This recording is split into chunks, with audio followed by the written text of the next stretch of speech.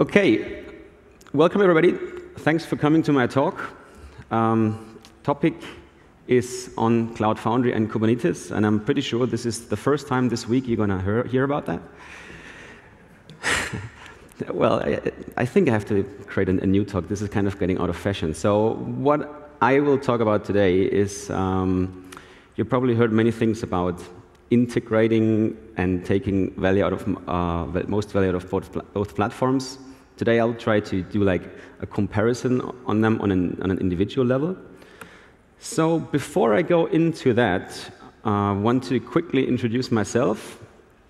My name is Matthias. I work for a consulting company called NovaTec, located in Stuttgart, in Germany.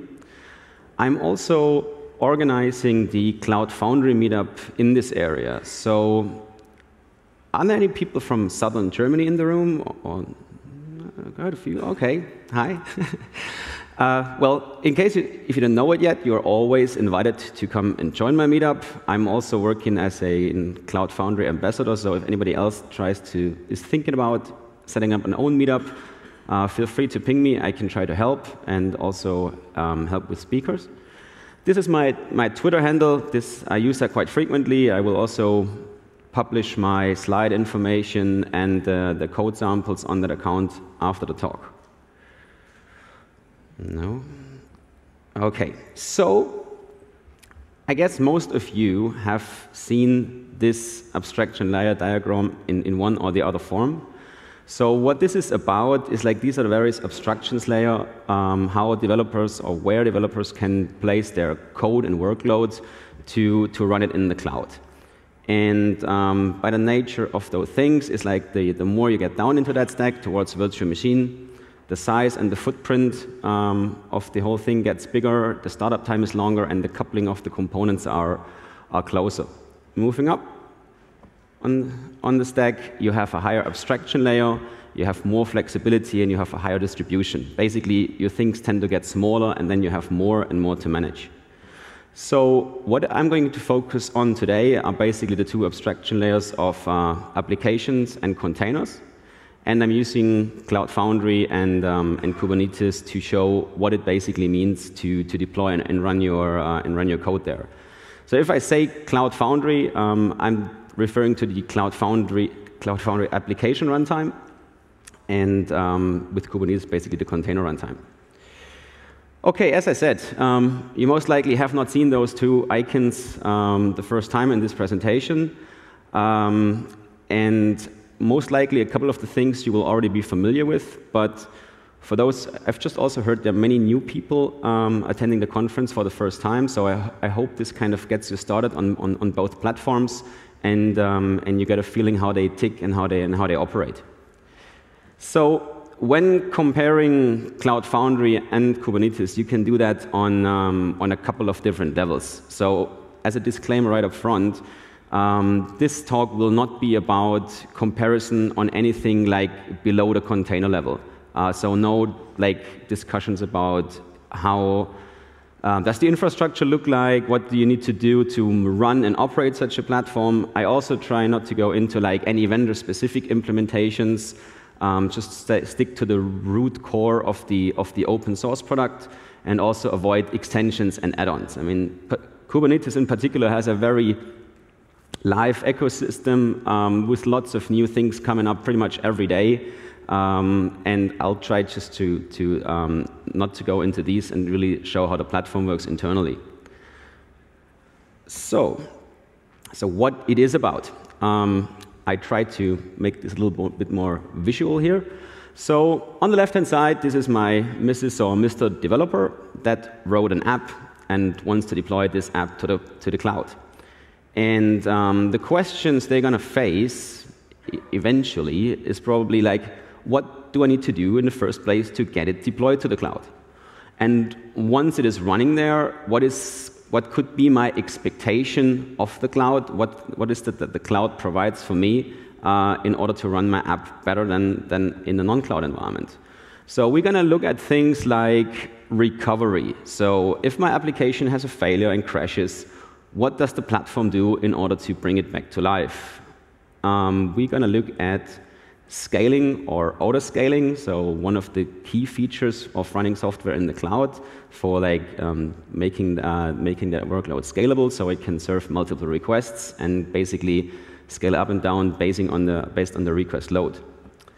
We're gonna have a look into logging. I mean, logging is very important for the developers, especially if they don't run their code locally anymore. So to give them a bit of an insight, what is actually going on. Service bindings is like an app normally doesn't work without any services. At least then it's not going to be a very complicated app. So what do you need to do basically to bind and attach backend services like databases or messaging system or other legacy applications? Zero downtime deployment is basically if your application has a failure and you want to correct that. How can you do this, or what does the platform offer you to do it in a way that your end users do not experience any downtime? And which are the kind of supported platforms that your application can be written in? So I think the challenge will be here to put all this into 30 minutes. I might skip one or the other item on the demo, depending on how the time goes. But there is, I think this is the last talk before lunch break.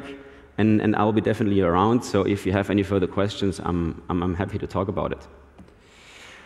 OK, for an introduction, I mean, this is something I would expect most of you to know. I'm going to go through this rather quickly. This is like the real basics of how Cloud Foundry application runtime works. So the magic command, you've probably heard it 1,000 times this week, is the so-called CF push command. That will trigger the following thing. Internally, in the Cloud Foundry runtime, which is like the top left kind of component, a new image will be instantiated, a new container image. And Cloud Foundry is able to detect the application language that you wrote your code in, or you can specify that. That will put in a build pack component. This basically serves as a runtime. The application will be placed on top.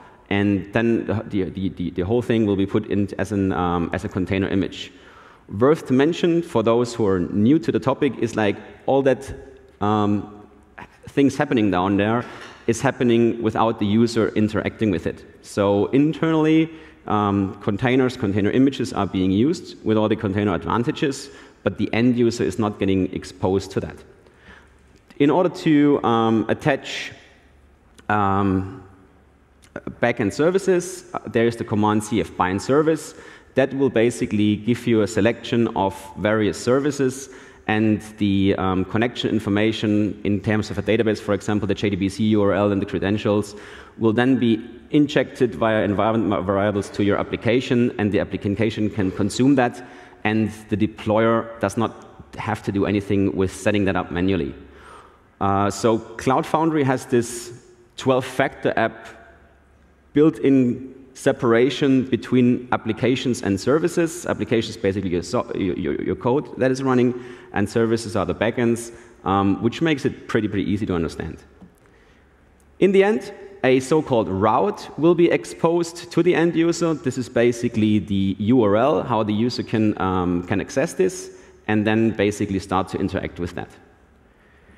Now looking at Kubernetes. I divided this into two parts because the first thing in order to run something on Kubernetes is that you have a container that you can basically deploy. That means that normally happens in the form of Docker, where you can use a Docker file, and that Docker file will basically specify what is the base image of that container, what is the runtime component that I need in order to have the application running and basically put the application on top in the end. As you can see here already, the person working with that has a lot more possibilities to configure each and individual piece in the whole picture. Of course, this also brings the responsibility to know what you are doing there, because you have also more potential to do things wrong. Now, once this is done, you can push that container image that you have been built into a container registry, and then Kubernetes will be able to basically consume that registry and pull the images as needed. OK, now looking at Kubernetes itself. So basically, the equivalent command, there are alternatives, and we're going to look at that. To the cf push command is a kubectl run command, and that will trigger a couple of things. So I try to explain a bit of the terminology here. In Kubernetes, the smallest scalable unit is the so-called pod. And as far as I know, this is coming from a natural term. A pod is basically a group of whales, and you have probably noticed that this Docker, the Moby Doc, the icon is also a whale, which means the pod will reference the container registry and pull the image that it needs inside. A pod, as the name already implies, can still hold more than one containers inside. And the rule, I mean, it's difficult to describe, but the rule normally is you should only do this if both containers, or like if all the containers in your pod have a common dependency on the file system, or if they share anything like that. Or to put it in other words, if they're not able to run on distributed nodes, then you should put them into one pod. Other than that, I normally prefer to do a one-to-one mapping. Replica set is basically the component that cares about the scaling of those pods. So if Kubernetes or the end user decides to scale up and down, the replica set will basically do that and take control of how many instances you're running. An object above that is the so-called deployment. This is the one that is responsible for the updates of your application. So if you have one version running and you want to update to a new version, the deployment basically takes care of the individual versions and ensures the smooth transition. In the end, if you want to expose your application to your end user, there are various options. There are service and ingress objects. They care about the network connection from your deployment to basically expose that in various ways to your end user. Again, comparing this to Cloud Foundry, you can see basically the storyline continuing here. The person who deploys the application is a lot closer to various infrastructure components straight away and needs to be aware of them. In turn, there's a lot better control and possibilities to configure each and every piece the way how it is desired. OK, so I will switch to a demo now, and basically I'm taking one code snippet, and we'll try to deploy this in parallel to both Cloud Foundry and Kubernetes, so you can get a feeling of how the platform behaves or how the platforms behave, and hopefully see something you haven't seen yet. Sorry, that was wrong. OK, so it is, for those of you into programming, it is a tiny Spring Boot application. It basically exposes two REST endpoints to the outside. So there is a hello endpoint and a failing endpoint. So let's just like personalize this a little bit. It's Basel, so what do the people say here? Is that right? Hopefully. The non-Swiss people probably might not understand. And on the failing method, it basically triggers a system exit 0. So if you invoke that method, it's going to kill the JVM. And I basically need that to trigger a failure scenario and to see how the platform reacts if the application crashes. I also have this getHostName method right here that will basically look for the internal ID in the container of both in Kubernetes and Cloud Foundry to basically indicate that multiple instances of an application are running or not. OK, so is that readable for everyone, or should I make that a little bigger? If it's not good enough, just shout out loud. So I have to go into this directory first. And now I've just changed the code, so I have to build a new version of the code. I mean, it's only that string that I changed, but it shouldn't take too long. So let's start with Cloud Foundry first. Let's see if I'm connected. I had some network issues here before. Now this looks good.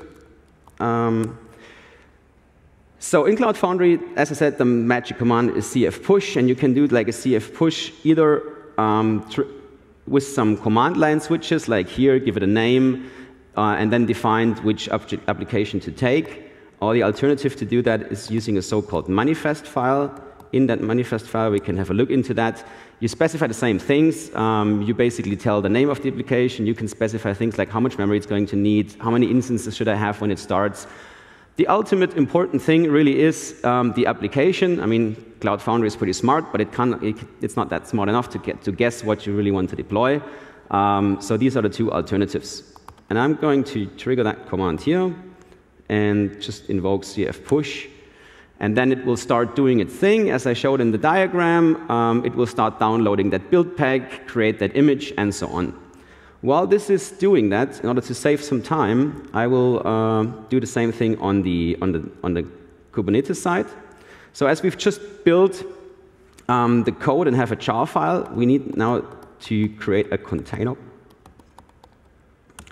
And this is my Docker file that I'm using. So it's basically taking a basic Alpine image, which has already a JDK inside. And then the action is basically to copy that jar file that we just built and have this as the running process of the container. So I can do a Docker build here. And then this one will trigger the application to be containerized. In the meantime, I can see here my Cloud Foundry application has started. This looks okay. We're going to have a look on that later. I don't know. I have to switch back and forth. So now I have this the container image. One thing I'm going to skip here is pushing that container image into a registry. So I will just tell Kubernetes to pull the local one. And in Kubernetes, I have the alternative to say kubectl run, as I said before. In here, I can also specify things like which image should it pull, how many replicas do I need, give it a name, and I have this label concept that I might explain later on. Alternatively, I can also do this through files. So this would be my equivalent YAML file, where I can specify different strategies for the update and which image to take, the name, and so on. As you can see here again, it's more that you can do, but it's also more that you have to do. If you do the kubectl run, it will assume a few things, and I'm going to do that. Before I do that, I will open up a watch command to basically show you what's happening under the cover. So what it basically will do, it will check periodically for the components of a deployment, a replica set, a pod, and the service. Basically the ones we've just seen in the diagram before. Right now, there's only one service. This is like a Kubernetes internal thing. And in order to get that running, I'm going to execute this command. And now you should be able to see a couple of things happening. So we have, on the top level, we have the new deployment. Below that, we have a replica set. And below that, we have a single instance of our pod. This is basically where our application code is running in. Good. So those two things were not that hard. What I can do now is, for example, ping the application and see if this is coming back fine. So, well, the umlaut Ü doesn't really come out well, but I guess you get the point. So this is going to say continuously pinging my application and asking my application if it's there. And then I can, for example, trigger that failure. So I invoke a single curl command and trigger the failing endpoint. If that happens, I can see on the right-hand side the request cannot be handled anymore because the application isn't available. So what I could have done here as well, opening some more watches. As you can see, the application is already back. It recovered really quick. So this was not done. Okay, so I've In this watch, I basically check the application details directly. If I re-invoke that command, causing the application to fail, you will see that Cloud Foundry immediately detects that, is switching from a running into a starting mode, and will immediately try to bring the application back. This normally shouldn't take so long. As you can see here, the application is now back. If I want to scale the application, the command would be to scale, and I'm going to scale it up to like 3 instances. And I can see that below here as well. So I have 1 running instance, and I have 2 which are in a state of starting. And the load balancer kind of knows which is the one who is currently already ready, and the other ones which are not. So as soon as the state changes from starting to running, the load balancer will try to distribute the incoming requests to the various instances. And you can see that now by the changing ID of the container. So we have 3 instances now, and the logic inside will basically just iterate over the 3. So question is, what happens if I kill the application now again? So I'm invoking the failing endpoint again now. And what basically happens, you will see that 1 will go into the start of starting, while the other 2 are still running. And Cloud Foundry will isolate the broken component and just like send the traffic to the healthy ones. If I do it again and again, we should be able to see that the index of the application is going back to 1. I only have 1 healthy node, like a healthy app at this moment, and Cloud Foundry knows that and tries to put the load there. I need to hurry up a little bit. I basically want to do the same thing here on the Kubernetes side. So what I need to do first is I need to expose the application via a service. And I'm going to create a load balancer service, which will be listening on port 8080. Now you can see that this service has been added. It's basically the one here. And now I can try to do the similar thing here. OK, so this is coming back. What did I want to do now is scaling. So I have also a kubectl scale command, and I want to scale this up to 3 instances too. And so it's scaled, and you can see it creates some containers, and the containers are running. But you can see something here as well. We have, even though Kubernetes scaled up, we're not getting responses straight away. And the reason for that is, and this really explains the difference between the abstraction layer of container and application very fine, Cloud Foundry has a mechanism to, like with the build pack. The build pack is like a language how it can talk to the application, and then it can know when the application is ready. Kubernetes is not aware of anything which is inside the container by default. So it doesn't know what is running in the container. It can only see it if the container process is running. And once the container process is running, it will start routing the traffic to that. However, of course, this is also configurable. I just need to, this is a bit of typing, and I'm going to take a copy and paste mode to do that. So the command to change the configuration, there are various ways. I'm going to edit the deployment simple web. That basically gives me the full YAML representation of how the image is, deployment is being configured. And in here, I have my container specification. And if I enter that now, so I now have that probe in there that will ping the endpoint of hello, and only if this endpoint is healthy, Kubernetes will, sorry. OK, now a couple of things are happening now that you can see on the, just over my head. Kubernetes has now created a second replica set. Because as we've changed the configuration, it's basically a new version of the application in terms of Kubernetes. And it automatically uses the new one and try to phase out the old one. But it will leave the old one running as long as it can be sure the new one is alive and working. So if I scale, I'm just going to scale that back real quick. This will be, it has two of them are terminating, and the index will go back to 1, and basically pointing all the workload to the single remaining application instance. And once this is done, I'm going to scale it up again.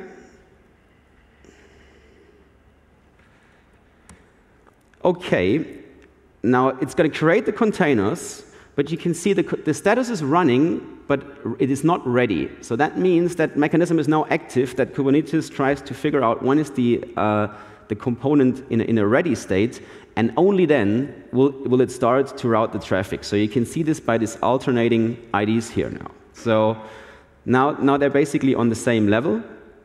I have 3 minutes left. What I'm going to do is trying to show you the patching mechanism. So what I'm just going to do, I'm going to comment that out. And I'm going to add like a little versioning statement, which makes it easier for display. So I've fixed the application, and I've changed the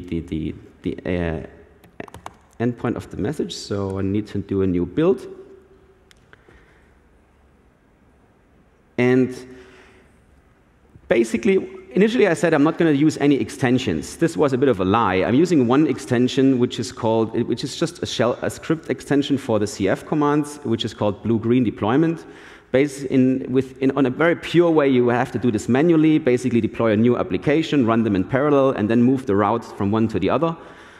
This is just basically what this application, this extension covers for you, so I don't consider this as cheating, really. No, this is blue-green deploys.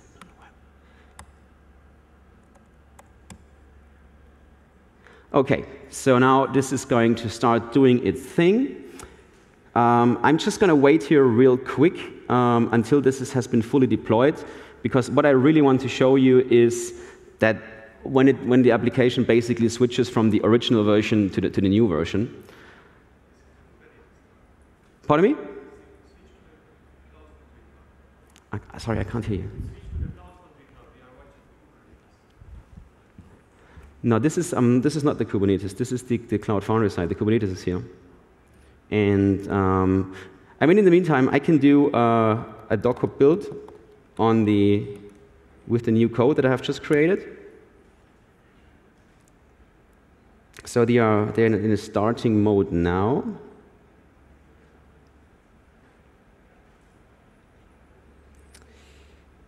OK, so it now has changed a couple of routes and does that thing. And now you can basically see that it is now running on version 2. So if I mean, normally you wouldn't change that endpoint in that way, but I just wanted to symbolize to you in this way, the end user will not notice any downtime. The application will straight continue to work in a desired way. And if I curl the broken endpoint, like the fail method now, it will just return fixed, and the application continues to run. Same thing on Kubernetes side. I can edit my deployment again, and no, this is wrong. I hope this is fine if I run a little over,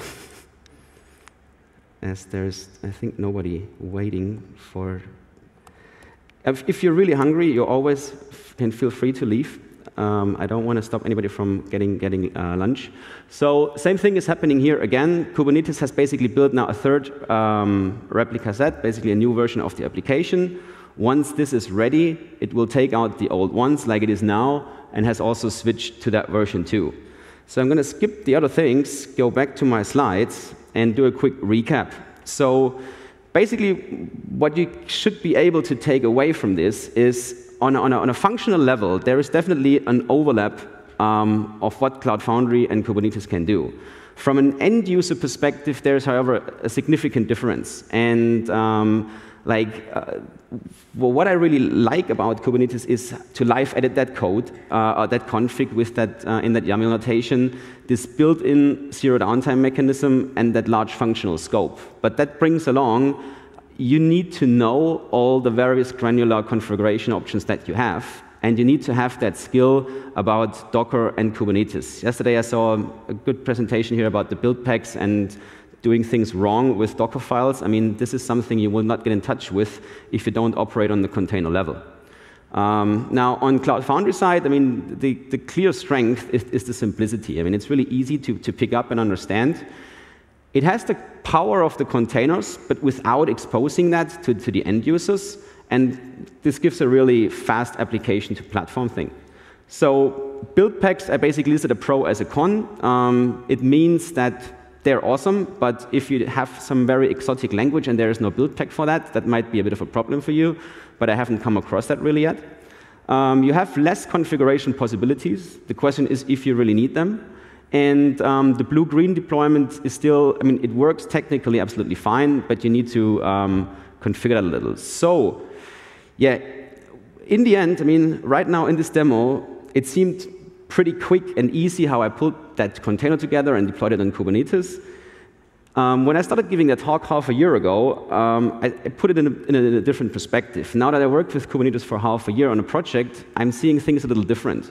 If you think about doing this really live and in production, you will suddenly be exposed to things like an image registry will become your single point of failure. So if that image registry goes down, your entire build and deployment pipeline will be stopped because you can't push the image, Kubernetes can't read. This is something you're not going to get if you're working above the container level.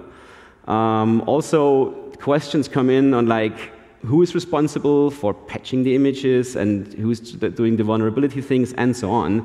So all those things are basically shielded if you do something like Cloud Foundry. In the end, the good news is both of them work really, really well. I can't say I'm in favor in any one of them. I'd love to have them both. I'm really excited to see that Project Irene thing going forward because this is basically something I think goes into the right direction. So now I'm going to just go over this. I'm going to leave you all out for lunch now. I want to say thanks very much. One quick thing, on my GitHub account, which I will also link, I have the sample code and also the sample instructions of all the things that I did here now. So in case if you want to play with that by yourself and just get a feeling of how the platform works, you can easily look into that. And if you have any further questions, I'm probably going to take them offline because I run a little bit over. So thank you very much and enjoy the rest of the conference.